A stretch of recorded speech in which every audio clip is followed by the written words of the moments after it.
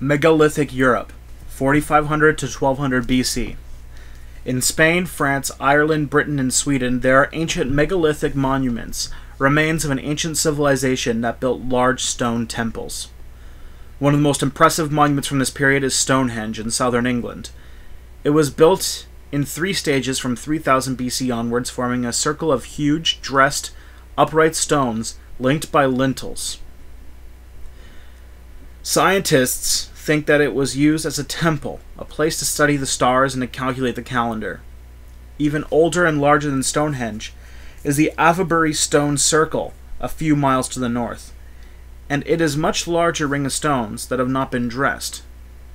Many other stone circles, in a variety of shapes and sizes, are found elsewhere in Britain, with names like Mary Maidens, Long Meg, and Callanish. Stony Littleton, Long Barrow, near Bath in southwest England, has several small chambers that would have been used for ancestral burial purposes for a number of years. The Ring of Brodgar in Orkney Islands off the southeast Scotland is about the same age as Stonehenge. The stones are all tall, thin, and pointed. Stonehenge was built in stages over a 1,000-year period.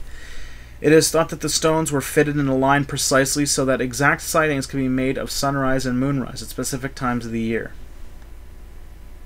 Stonehenge on Salisbury Plain in England is Europe's most elaborate ancient monument.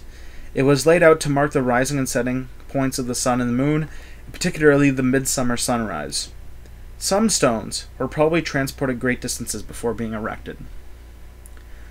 Copper ore was laboriously dug by hand in a deep mine in places like Salzburg in Austria around 1200 BC.